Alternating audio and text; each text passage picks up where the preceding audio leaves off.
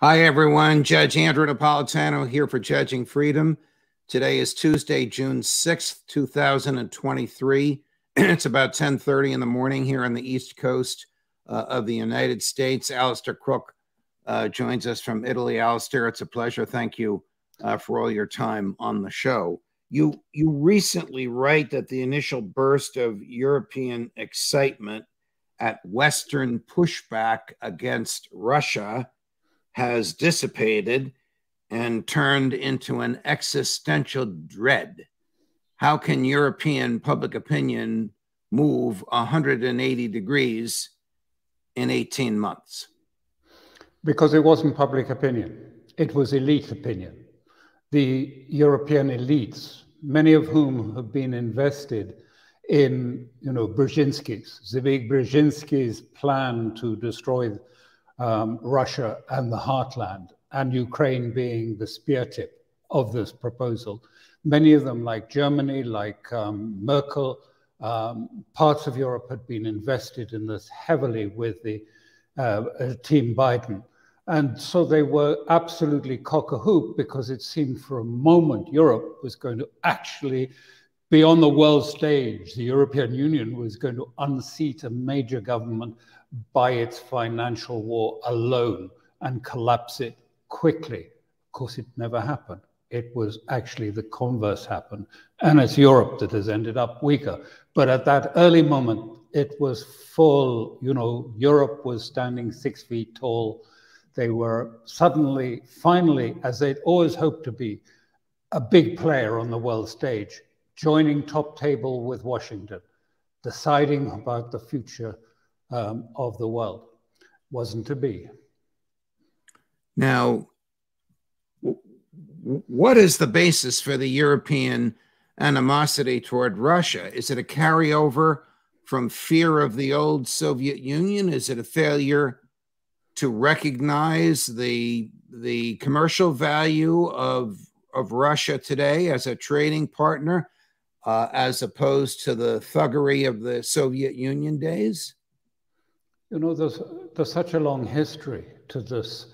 I mean, you can go back 1,000 years to the original schism of when the Orthodox Church was thrown out of Christianity into its own Christianity.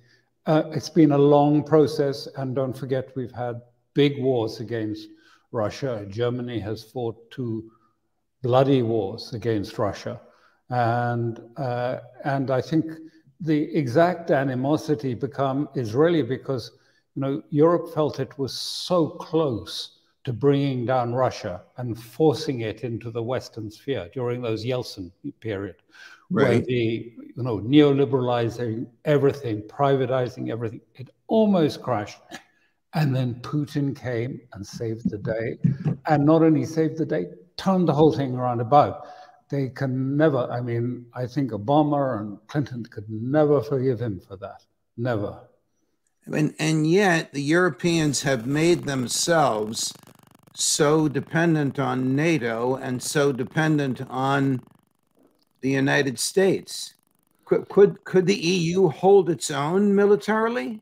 No, not at all. Absolutely not. At the moment, they could perhaps position 30,000 troops at the most from all of Europe, all NATO states. They have no weapons, no artillery shells. They're completely bereft of equipment. They couldn't hold their own in it. But what the story of NATO is a complicated one, but essentially it became to be seen amongst the liberal elite, not the ordinary people, but amongst the liberal elite, it seemed to become, particularly at the time of the Yugoslav war, the breakup of Yugoslavia, the Kosovo incident, it seemed to be an instrument for correcting wrongs and injustices. NATO was going to bomb and take over a country because there had been a massacre in Kosovo. And this animated, and then NATO suddenly became a sort of an instrument of expressing virtuosity, not a military alliance. It was a sort of moral crusading force for good in the world as it was seen by the elites. the public as a whole have been much more skeptical and much more cautious about this. What is the pulse of the public in Europe today? Does it lead the elites or does it follow them? It looks as if there's going to be a big bust up on this. There's a really seminal crack taking place. It's most obvious in Germany, where a recent poll has shown that Scholz's party has very little support, that 1 in 5 Germans supports the right party, Alternative für Deutschland, the Alternative for Germany party, which is opposed to NATO and opposed to the war in Ukraine. 1 in 5. And the Greens have slumped to 13%. All right, let me make sure I have this correct. The right-wing party, is this neo-Nazi? No. I mean, at one stage there were some neo-Nazis that came into it, but it was founded by 2 German economists originally who were opposed to Germany joining the euro and going into the European Union. So it was very mainstream, and there were some far right that came into it shortly after, but then they were removed, and it's become very popular partly because of immigration. And Germans were shocked, nearly fell off their seats when they picked up Die Zeit a few days ago, and Die Zeit reflected the poll that the majority in Germany are not Germans any longer. Migrants are now the majority of the people of Germany. And Germans were, I mean, really astonished at this. And it's changing politics, that in itself, plus inflation, plus the cost of living, plus the deindustrialization of Germany is pushing everything to the right, not just in Germany, but in Brussels with the EPP party, which is the sort of Brussels coalition of center-right. All of these are moving, and the movement against the Greens is growing everywhere because their policies are seen to be just not viable. I mean, it's just ridiculous in these circumstances when people are trying to survive and not buy heat pumps for their house or change their heating of the house from gas, which works perfectly well, to sort of renewable fuels. People are up in arms against this. Have the Greens become pro-war? That's almost unthinkable. They originally they were completely the opposite. They were traditional left-wing peace party, right. And then it started to change. And Kosovo marked the change. It started to change before that, but in Kosovo, the party broke. And some of the Greens, and people like Annalena Baerbock is the foreign minister of Germany, is a sort of lineal successor to that. They became pro-NATO, pro-war. They saw war, and there was an EU sort of ideologue who I knew quite well, Robert Cooper, who wrote about this new soft power empire that would be Europe, and that it was fine to disregard international law. It was fine to put in protectorates into states that were not conforming to the values of Europe. I mean, literally, regime changed them. But there was no army. There was only America. And so this meant that they had to get much closer to America because Europe has no army. Here's what you wrote yesterday, quoting someone named Lily Lynch, a Belgrade-based writer. No political party in Europe better exemplifies the shift from militant pacifism to ardent pro-war Atlanticism than the German Greens. Yep, that's correct. What percentage of the population do they represent? Well, they've had a big following during this recent period. As I say, if you go back to the start of the Ukraine conflict, they were in government and were probably the most influential party in Germany and in Brussels. And now it's just gone down like a rock. And now it's only 13% in Germany. And elsewhere it's falling, and there's protests everywhere. But there are other states too. I mean, besides France, but Austria and Slovakia, which are becoming much more pro-Russian. So there's a big shift taking place in European politics. I mean, in a sense, sort of reflecting a little bit, but with a lag, of what has happened in the United States in the sort of the fault line is between, if you like, the globalist parties that favor a green agenda, a militant radical green agenda, and traditionalists who believe in traditional values. So where does all this fit in with French President Macron, who was excoriated, as you know, for warning that Europeans will end up becoming American vassal states? And we said this after he was excoriated for saying we can't accept the American rhythm of constant war. Is he an outcast in Europe? Semi-outcast, yes. But Europe, I mean, what you've just described reflects the other great fracture. Europe, the Ukraine war has fractured Europe into the East European, what I think it was one American leader called New Europe versus Old Europe. And it came about because Old Europe was against the Iraq war. And the East Europeans were in favor and are in favor of weakening Russia completely. And so there's been a tight alliance between the East European, Central and East European states and Washington against Old Europe, France, Germany, Italy, etc. But at the end of this, it will be the Western states that will pay the price for Ukraine. Deindustrialization in Germany and France and Italy, economic unemployment, social tensions. That is what will be coming. Let me show you the most recent development in the war, which is the destruction of this dam. So there, the explosion. There's secondary and tertiary explosions.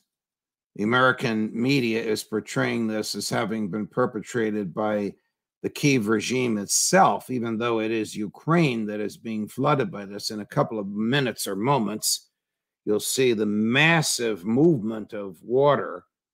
There it is, massive movement of water flooding Ukrainian towns, villages, and the city of Kherson. I guess this means, Alastair, this is the beginning of the spring offensive, the use of natural forces to destroy parts of Ukraine, albeit parts held by the Russians. Look, we don't know how it happened. I'm not sufficiently sort of a military person to judge those explosions, what sort of explosive or missile was used. I almost wonder if it was not intended by either side.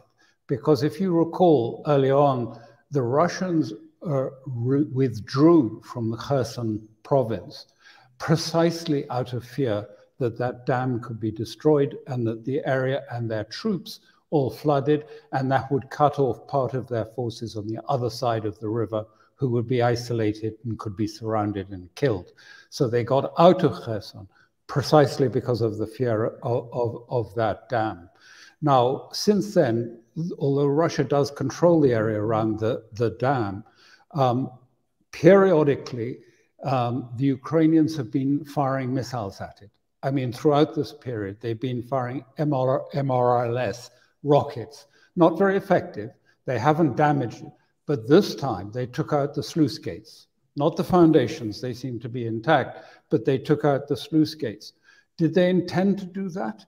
You know, well, who benefits? It's not clear.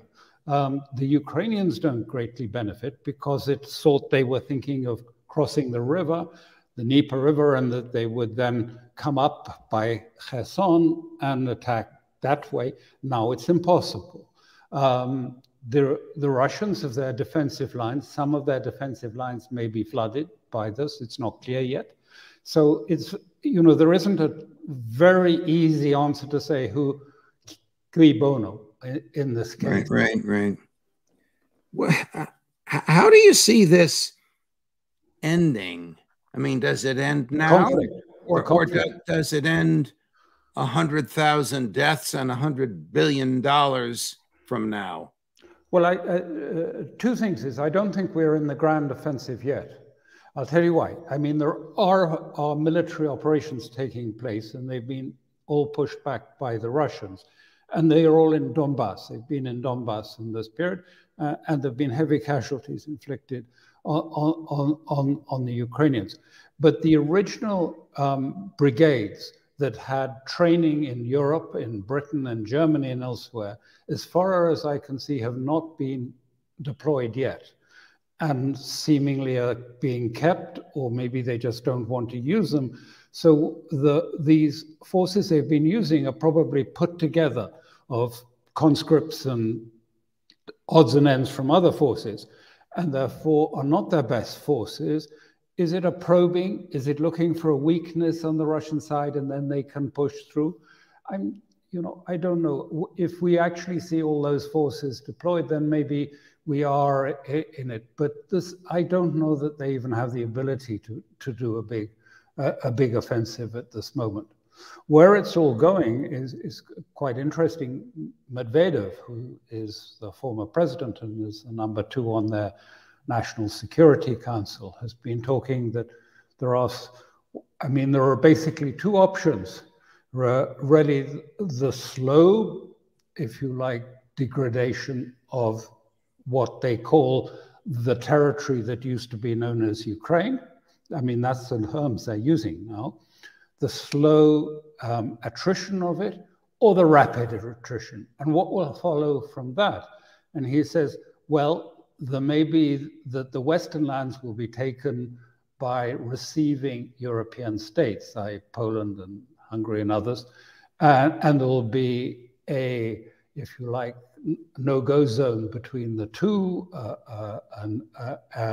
or else it may go and there won't be a rump European state at all, or a European state that might still want to go into Europe and NATO, in which case he says then there'll be war, probably. I mean, at one point he said that the Russian troops would march all the way to the Polish border. He doesn't rule that out. He doesn't rule that out. But I mean, his main point is, I mean, so much, I mean, this is his point, not mine, but his point is, I mean, it so much depends on whether it's a slow collapse or a quick collapse. But he regards the collapse as inevitable. And then what the Europeans are going to do with that, and whether there will be an escalation from NATO that follows that.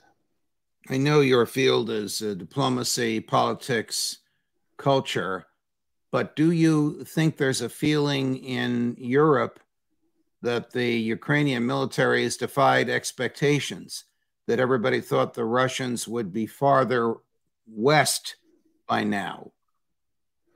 I think the West has completely, although I'm not a military person, I've been in conflict for 35 years now, one way or another. I mean, in the middle of it or mediating in it. I think the West has completely misread the whole of Russian intentions. The Russians never intended to go straight up to Kiev at the beginning. They followed the pattern of Syria, which was economy of forces, just enough of a show to try and, if you like, catalyze a peace process, which happened. It was Turkey. It was the Astana Agreement that did it. They tried the same thing again, sort of saying, look, we're serious. This is there's a whole column marching down towards Kiev. It was 40,000 men. I mean, that'll just about fill the Piazza del Popolo in Rome. It's not going to take a city of 3.2 million. But it was a mistake. It was wrong. It didn't work. And then Russia has if you like, orientated, put in more forces. I don't think they want to go, because Medvedev made a hint of this, and this was it. He said, what we really don't want is because the West are rabidly anti-Russian. I mean, remnants of Hitler groups from the war and others, and rabidly and strong. He doesn't want an insurgency to sort of have a base so close to whatever is the sort of final line between Ukraine and the West. Last topic, and we talk about this frequently. President Biden, he still has no exit ramp whatsoever.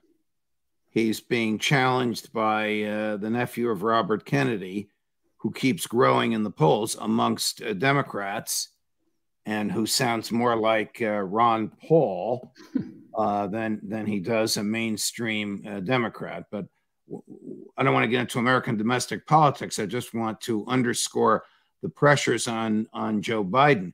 What does he do?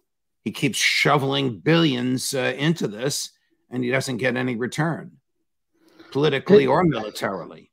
It's strange because you probably saw Blinken, I think he was at Bratislava or somewhere, he said, look, no ceasefire. No, it's not going to work. We're not looking for a ceasefire. We're not aiming for a ceasefire.